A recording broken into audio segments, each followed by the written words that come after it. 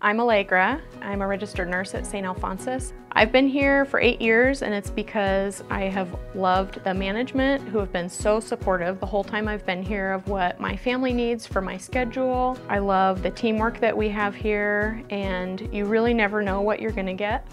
So every day is something new. So if you're a fast-paced person and you really like to be busy, this is really a great place to be. Medical is the best place to start, in my opinion, because you will have patients with completely different diagnoses every shift. So we'll have, respiratory failure patients, heart failure. We have patients with psych issues. What I tell people when they're thinking about working here or applying to work here, you really can go anywhere from this unit. And I've had colleagues go to the emergency room, to critical care, to labor and delivery, and you really just get a very well-rounded experience with all the patients we have here, especially for new grads. I think this is a great place to start. I really love our manager on this unit, and he has been so supportive. We see him out on the floor frequently. He has a lot of recent nursing experience, so he really can help us with tasks on the unit, and he really is intentional about being out visible out of his office as often as he can to help support the nursing staff.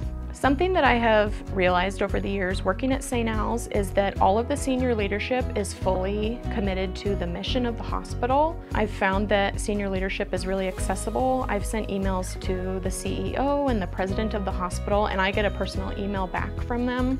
But furthermore, that they really are committed to what we're doing at Saint Alphonsus, our commitment to the poor and reverence for everybody. And I just have seen that in their actions and in the things that they say to us when we talk to them. Something that's been really important to me as I've worked here as a nurse is that I want to be there for my patients, for their body and for their mind and their spirit. And so something I've been able to do is pray with a lot of my patients, and I have felt completely supported by my manager and senior leadership that that's part of the way that I care for patients. I've been in Boise since 2008. I have 2 kids at home, and my husband and I really enjoy that Boise has parks within walking distance of almost everywhere. So we spend a lot of our time exploring the city parks just as a really safe place for kids and to raise a family.